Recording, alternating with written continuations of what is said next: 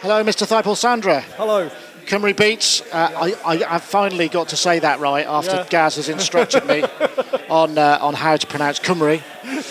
So you've got a beautiful collection of synthesizers here. You're playing tonight, right? Yep, I am playing tonight, yep. So, a lot of banana plug action. Well, yeah, I've got Synton Fenix here from around, I think this was made in about 1999. I think there's only 60 or perhaps even 75 of these in the world. Yeah, Sonar Traffic have got one, haven't they? I know that because we filmed something in Utrecht with a similar. Well, I used to have 3 of them. When I was in Coil, we did have 3 of them, but I sold one, so I've got 2 of these left. What's so special about them? I mean, they look lots of real estate, which is nice. Yeah, the best thing about them is there's a lot of stuff in a very small space. You've got 3 oscillators, and the oscillators aren't all the same. You've got 3 filters, 3 envelope generators, 2 ring modulators, lots of things like slew limiters and. Which is unusual because it's a single unit, isn't it? Yeah, it's all one thing, but it's all complete. Nothing is pre-patched in it. You have to patch everything, and it's just a really neat device. But it's got a sound of its own. The filters are very organic sounding. They're very squelchy. It's just what duties will it be performing tonight in your set? Well, it does a number of things because I use it in combination with this.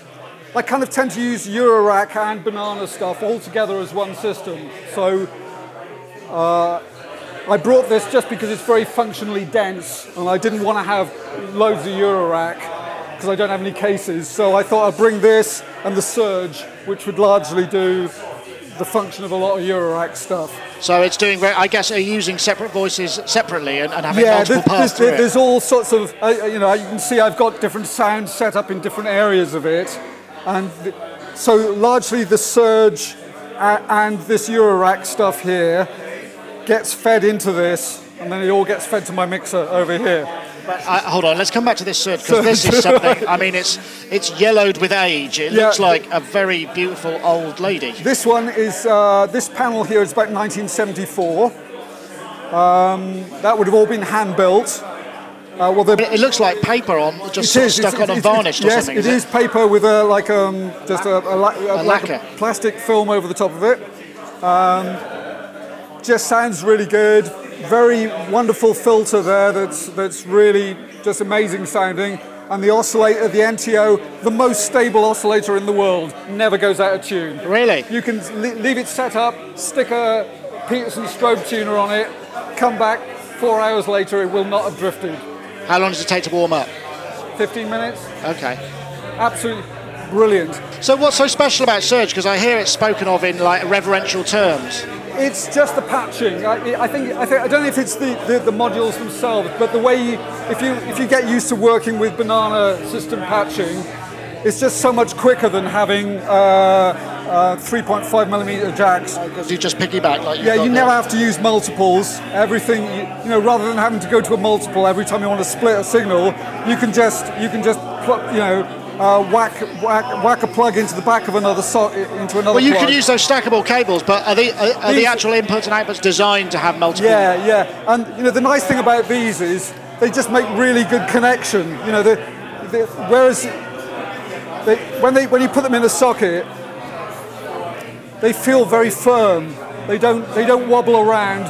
I find a lot of Eurorack stuff, the sockets become faulty after a while. These never, this is 1974. The sockets are as good as the day they were made. Right, okay. They just don't wear out. And it looks like down here you've got a different age. Yeah, this is another Serge. I had this one custom built in 1999.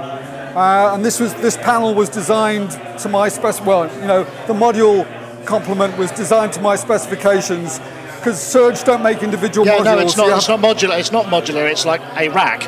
Yeah. It is modular in that nothing's connected, but you have to choose what modules you want. Right, it's a single unit. And then they make it for you to be like that. So so that's the combination of stuff I wanted, and.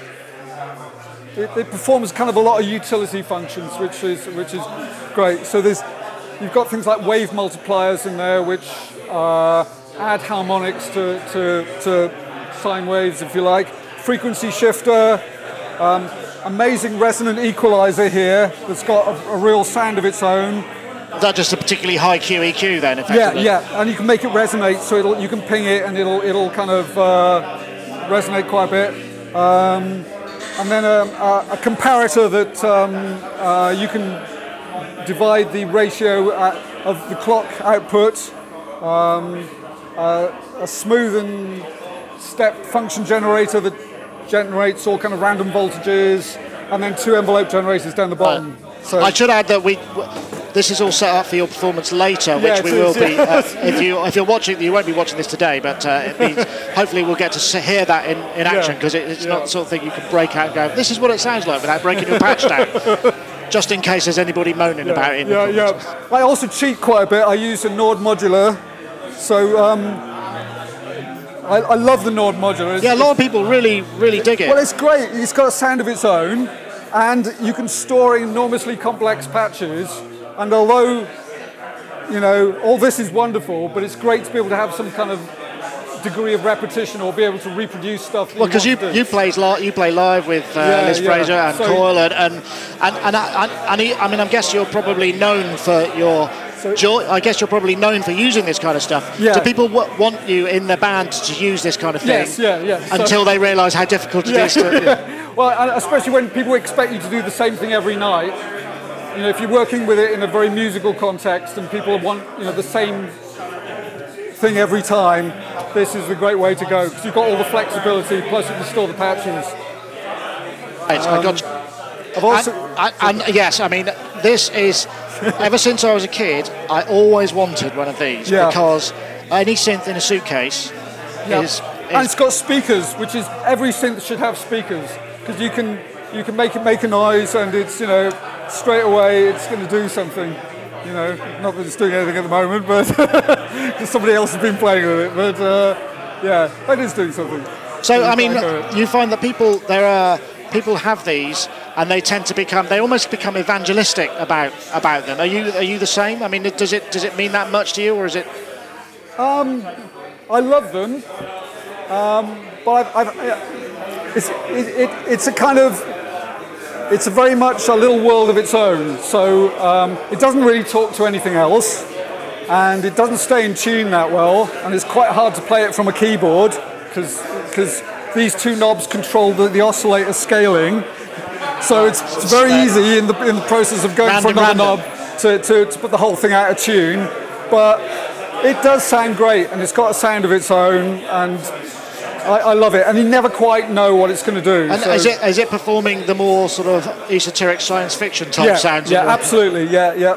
I mean, I have used it in a sort of, you know, diatonic context, but very good. But generally, the oscillators are really hard to keep in tune, even though they've got these vernier dials. Have they got locks on them, those ones? No, they haven't got locks on them. But even with these, even the slightest turn puts it out of tune. So, you know, and the other thing you find is that the patch pins aren't terribly reliable. So, you know, what a patch you'll set up one day will be totally different the next day. Right. So, yeah. And also, different colours are different resistance. Is that right? Yes, that's correct. Yeah. So the white ones the white ones are more expensive apparently. I don't know why, but it's the dilithium crystals. I think they're made to higher tolerances. So, but it's a great device, and I mean, even when I do shows with just the Nord, I always take the AKS as well, because it's a really good thing, and it's very quick to use. You can change patches on it very quickly once you know your way around it. So there is a laptop in here. There is a laptop. I'm running main stage, and I generate some stuff off that. I also use it as an effects processor, because obviously I don't have any reverbs here, so I feed everything back into the mixer and I use main stage as a digital reverb. So is there a sequencing aspect to what you're doing here, or is there a sequencer going on here? Not really. There's little bits of sequence stuff, but largely I'll just trigger sequences from... I've got some sequences stored in the Nord. Okay. I've got a couple of others stored in here, but generally there's not... most of what I do is not rhythmic at all. So what's the? How are you interfacing between computer and digital world and analog world? Have you got like CV converters, or how? Nothing is. There's no MIDI. There's no sequence CVs at all. Ah, okay. Yeah. So textural. Am I thinking textural? Very textural. Yeah. Okay. Yeah. And I noticed you've got one of these little CME poly aftertouch keyboards. Yeah, and I've got something that. Very unusual here. What's this? It looks like this is a Seattle Lombard Tocante, made by the same guy that makes these. An American guy called Peter Blasser, who runs the company Seattle Lombard. He makes. So this is like a little touch synth. You have to. I've got very dry hands, but if you've got to wet your fingers. You've got to wet your fingers. It's not 240 volts, is it? If you can hear that. Hold it up to you. Hold up. Yeah, it sounds like a dying capacitor.